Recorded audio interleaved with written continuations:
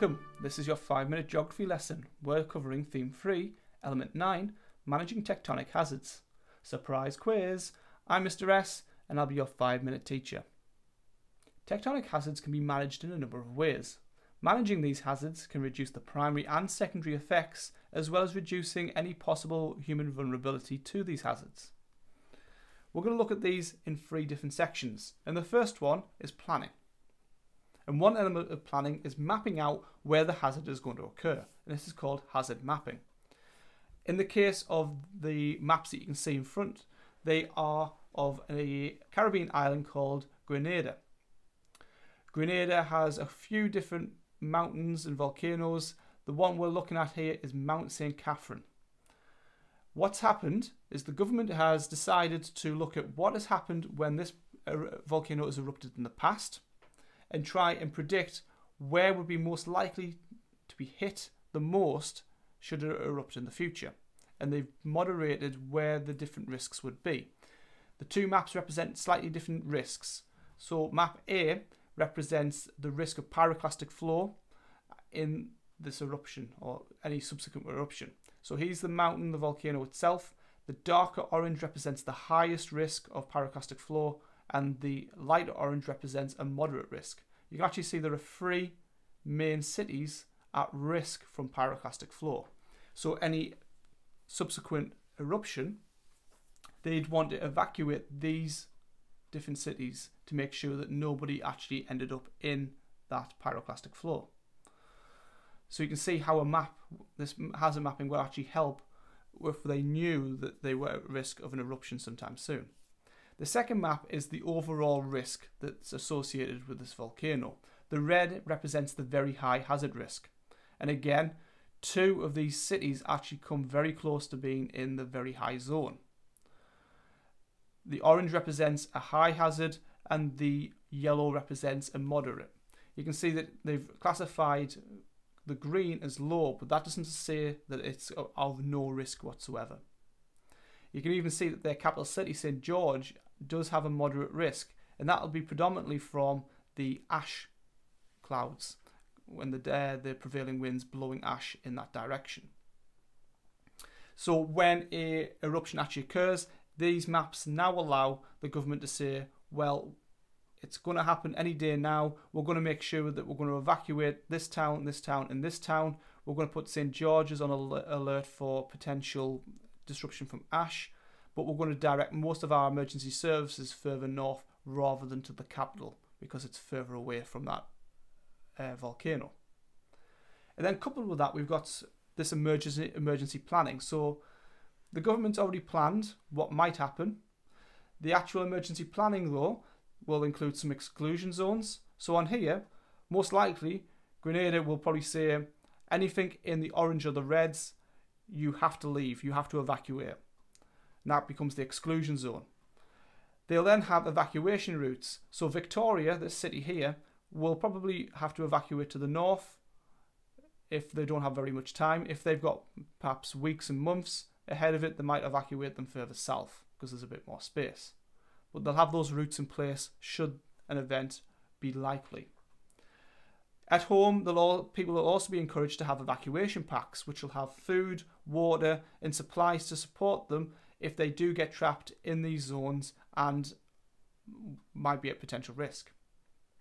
And throughout this time, even without having an eruption, the government will be educating the population on what to do should an event occur. This could be over TV, radio, internet, it could be in schools, and that will include what should I do when it erupts, what should I plan for, so that's my hazard pack, and where should I go to get help. The second thing we're going to look at is monitoring. And there are a variety of different ways that we monitor depending on what the actual hazard is. So is it an earthquake, is it a volcano? For earthquakes, particularly earthquakes that happen underwater, we want to watch out for tsunamis. This would involve having a seismometer or a tilt meter on the base of the bed of the sea. When it detects an earthquake, it's going to send that information to a buoy. That buoy can also detect when there's an extreme movement of waves. So if they've got a high wave difference than what it's expecting, this information is then relayed to satellite and then back down to a monitoring station. That monitoring station can send alerts out, either put tannoys and big alarms in at-risk areas on the coast, or send text messages and notifications out on TV and radio. And because it's out to sea, that wave, although it does travel fast, will still take some time to get to the coast, which allows people to evacuate to higher land. Also with earthquakes, they still use seismometers even if it wasn't in the sea, and they can measure smaller earthquakes and get notification out that if there's a lot of small earthquakes happening recently where there haven't been in the past, that might indicate that a big earthquake is about to come. They can detect radon gas. So this gas is trapped at the top of the mantle and in the lower part of the crust, and as the earth starts to move, it gets released from the crust into our atmosphere, which we can detect using sniffing equipment. We can also, on our volcanoes, measure several different movements. Sometimes volcanoes get bulges on the side when more magma is building up, and that can be detected by satellite and remote sensing. It can be detected by thermal imaging, as well as tilt meters. We also use cameras to look at what's happening along at the vent, in terms of can we see smoke rising from it. We can sense small tremors and earthquakes inside the volcano itself as that magma is forcing its way up, as can GPS detect any movements on the sides of the mountain. And then we can also detect more gases such as sulfur and radon escaping from the vent as it prepares to erupt. And then finally, we've got adaptation through building new technology.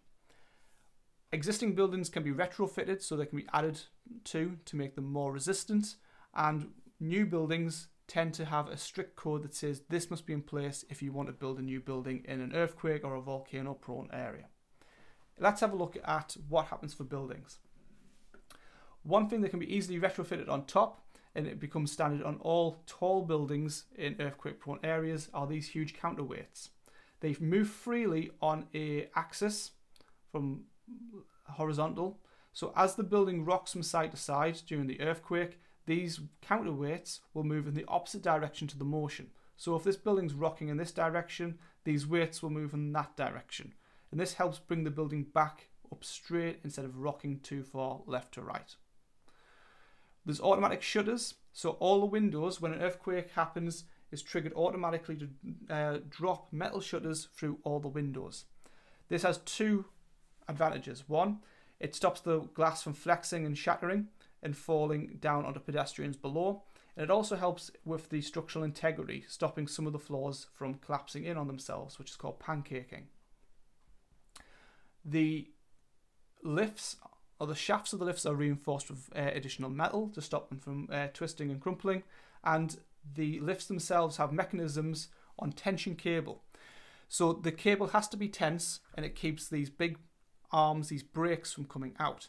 When the cable snaps, it releases the tension, and these brakes and arms stick out from the side of the car of the elevator and stick into the sides into these teeth, and that locks the elevator in place, stopping it from plummeting to the ground.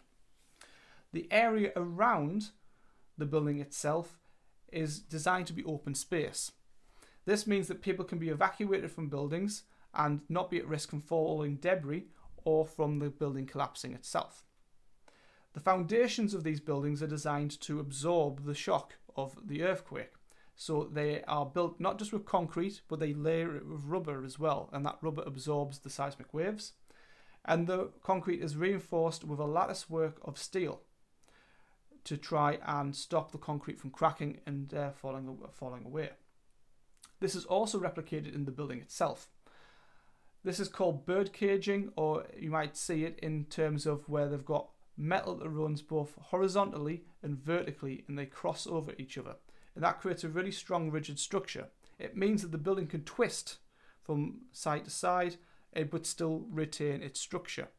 You may also see these different types of patterns in terms of like a cross design as well, which is really rigid but allows it to twist from side to side. In terms of retrofitting existing structures, particularly infrastructure like roads, we don't have these kind of roads in the UK, but then we don't get earthquakes and volcanoes either. but they weren't really designed back in the 70s and the 60s to withstand earthquakes. So what they've tried to do is place additional metal structures on the sides to stop these roads from toppling and from dropping the different segments to the ground. They filled in the gaps between the structure legs to try and make the legs themselves a bit more stronger. And because most of this is made from concrete, they are prone to crack and fall away during earthquakes. So some governments have decided to put metal sheeting around the structure itself to try and keep that concrete in place and stopping it from falling away. Well, that brings our lesson to an end, but continue your own pace by completing the now try tasks for homework. Class dismissed.